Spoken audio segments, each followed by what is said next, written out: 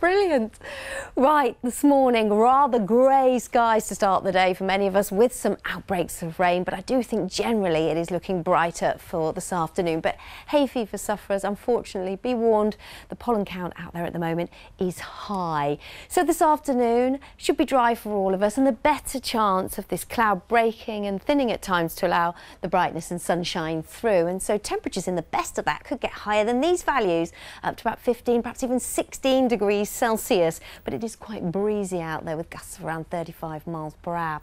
So tonight we start off dry with some clear spells, and then a cold front pushing down from the northwest, introducing this thicker cloud and some outbreaks of showery rain. But there'll be a lot of dry weather too. Not a cold night with lows of around 8 or 9 degrees Celsius and those winds gusting 30 to 35 miles per hour.